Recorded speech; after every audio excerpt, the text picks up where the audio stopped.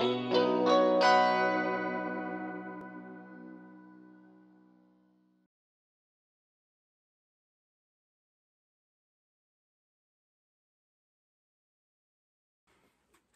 I'm Jamie Mayo. I'm the Assistive Technology Coordinator at Washtenaw Intermediate School District, and I'm also one of the creators of the Tinkered Toy Box group.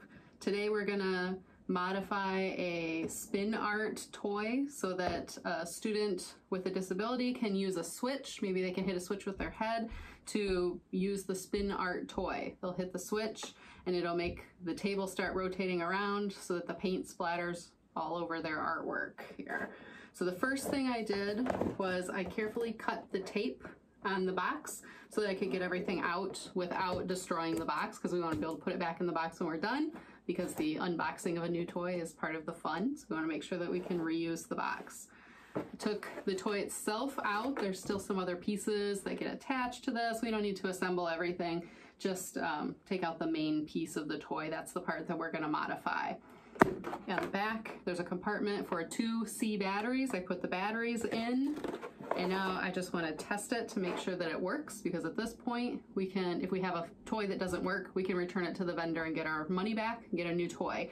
Once we start cutting wires, we've voided the warranty. We can't get a new toy. So the way it works, you push this button, the table starts spinning. When I push the button again, it stops. All we're gonna do is add a switch jack here, so you can plug in any 3.5mm switch jack or switch and use that to turn on the rotating table to play with the toy. So now that we know that it works, we're gonna take the batteries out.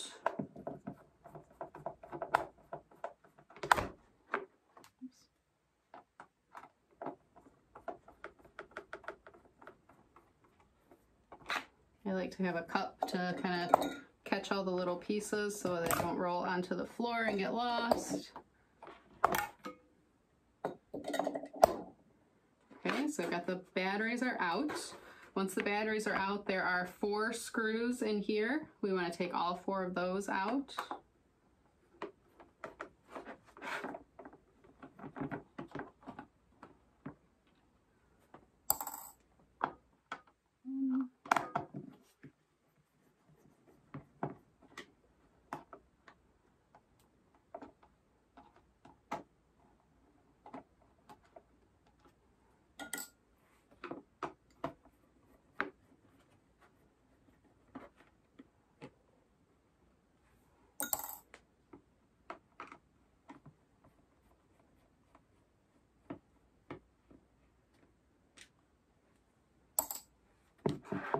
Okay, and this top part comes off.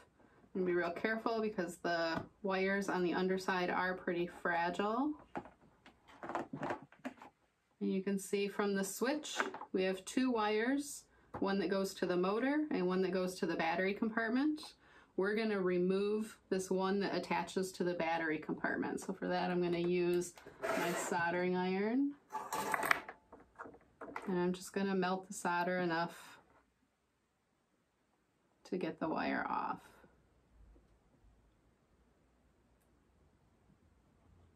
There it goes.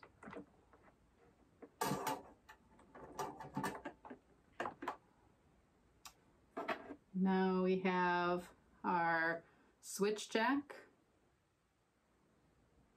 If I put the long connector at the top, I'm going to connect one of these wires to one side and then another wire to the other side.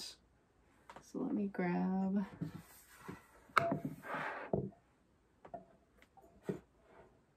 some soldering tools here, some helping hands. This black wire already has the end cleaned off for me so I can get to the wire.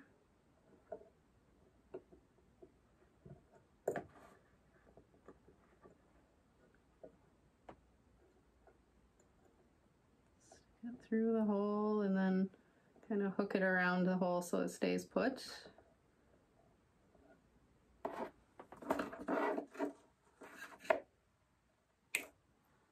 And then our other wire I'm gonna strip both ends of the wire. This is a 22 gauge wire, so I'm using the 22 slot in my wire strippers.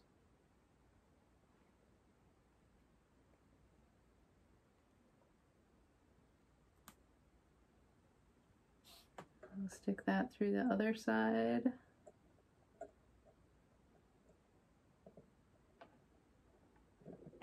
And bend it around.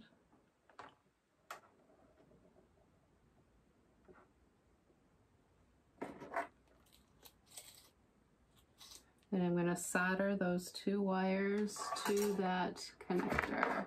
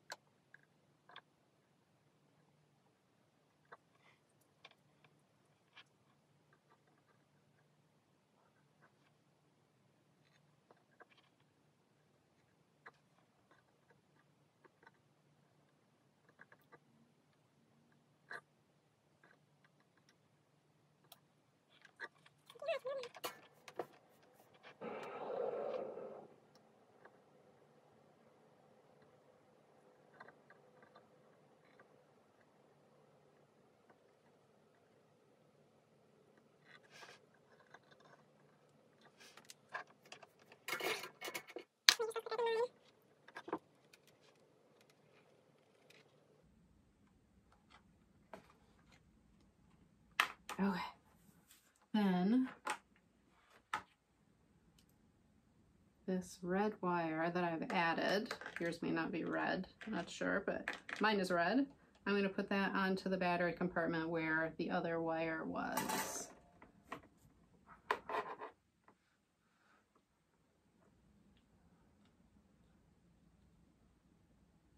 It's probably going to be able to use the solder that's already there.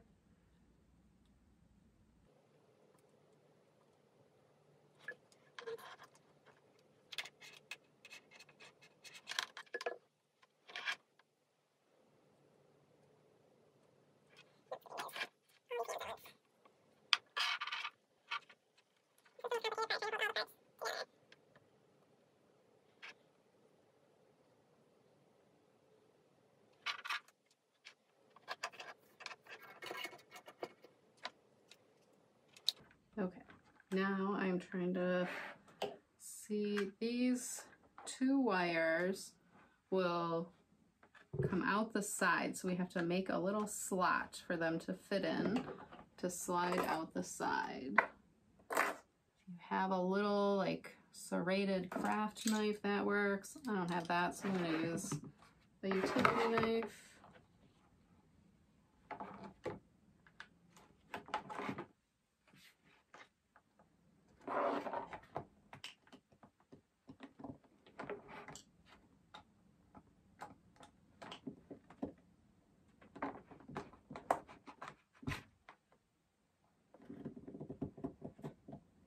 Just making two little slots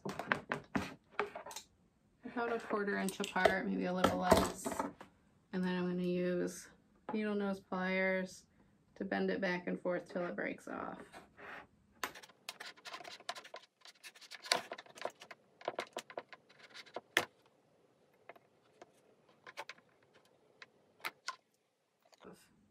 Just a little piece of plastic that I broke off. And now in here I have a little slot where those wires can go when I put everything back together. Now I can carefully run this wire through the slot, and I'm gonna super glue it in place. I'm gonna make sure everything looks like it's gonna fit okay before I put on super glue, because super glue is permanent.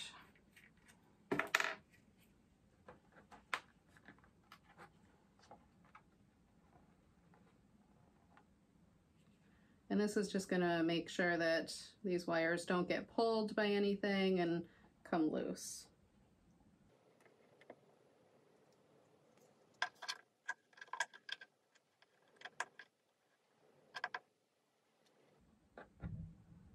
Okay, while I'm waiting for that to dry, I can kind of see where my switch is gonna go, right in the middle between these two ribs. I can put a hole in the plastic right there. Oh, my super glue failed. I have a 1/4-inch drill bit here. I'm just gonna drill a hole through the plastic. Careful not to get your fingers.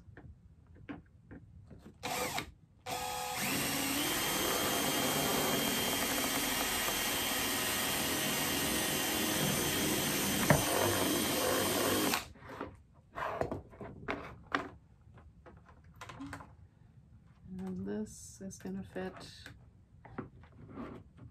right in there and come through the other side. Now I have all this plastic. I have this little reamer. It's a blade that goes around so I can clean off some of that plastic. If you don't have this, you could just use a utility knife to clean off the extra plastic that's sticking out.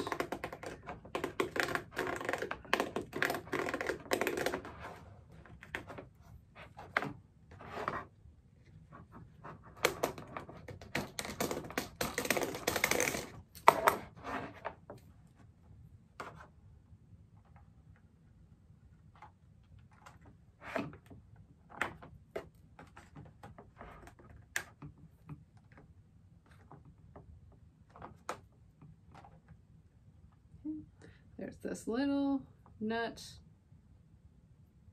on the jack. Take that off, put the jack through the hole, put it back on the other side.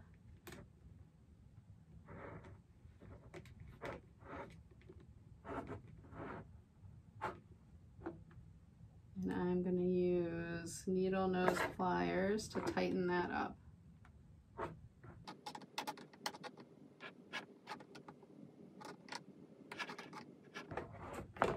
And that feels pretty firm, it's not going anywhere.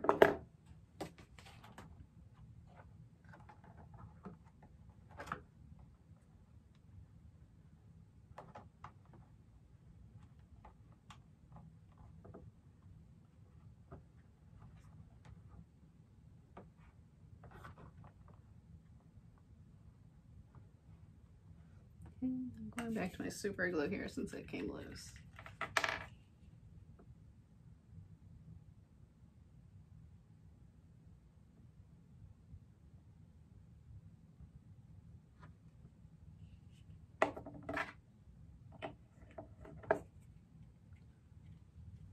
I might have to sit here and hold this for a while.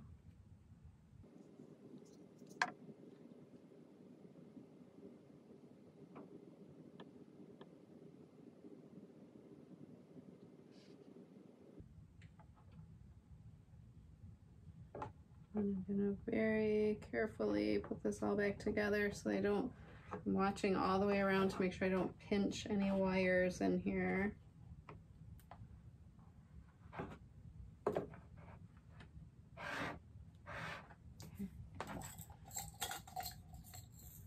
Get all the screws back. Put the 4 screws back in.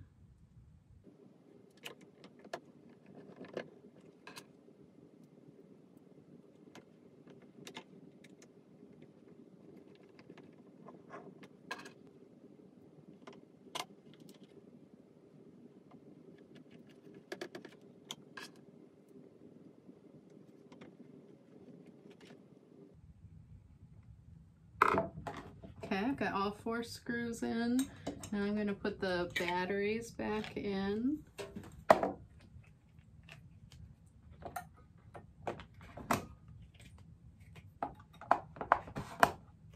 And then the battery compartment.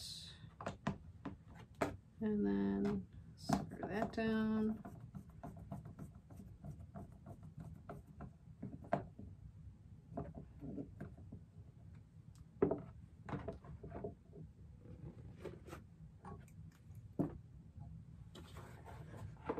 Now I have the jack and the button. When I push the button, nothing should happen because we cut the wire that goes to the switch button.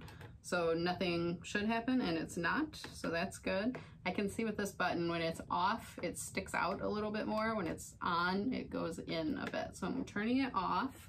Then I'm gonna use one of my buttons here. And this is one of the Makers Making Change buttons that you can make with 3D printer. I plug that in here. And then if I turn it on,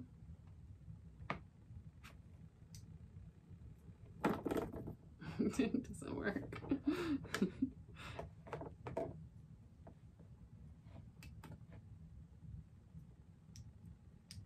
And I have a short somewhere. Of course. So then we have to figure out where the short is.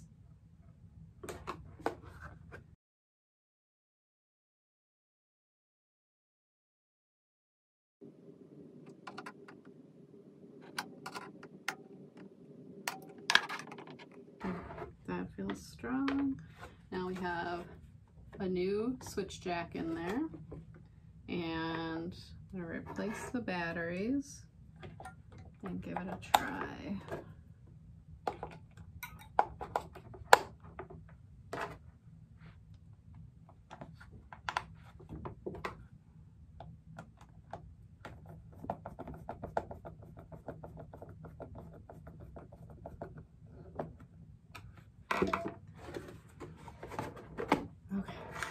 So I'm going to use my Makers Making Change switch, plug that into the switch jack, turn it on, and when I hit the button, it starts spinning. Yay. When I let go, it stops, but it takes a second for it to stop on its own. It'll stop quicker when it has all the paper and everything on it. But there it stopped. Hit the button, and it goes. That's it, it's all done. Now I would pack this back up into the spin art box so that it's all packaged in the original packaging. And you can leave the batteries in because we're gonna have engineers take a look at it and just make sure that the wiring looks good and safe for the students to be able to use. And the last thing is to remember to find the Tinkered Toy Box tag that comes with your toy, that should be in the bag that we gave you with your toy. And you want to make sure to sign this. So everybody who has worked on the toys for each student will be able to look and see who the team was that made their toy for them. So your name will go along with the toy to the student that you're donating it to. Package this up. You can put this back in the bag too. Make sure that that doesn't get lost. Make sure you don't have any extra pieces and parts lying around. And that's it. You're all done.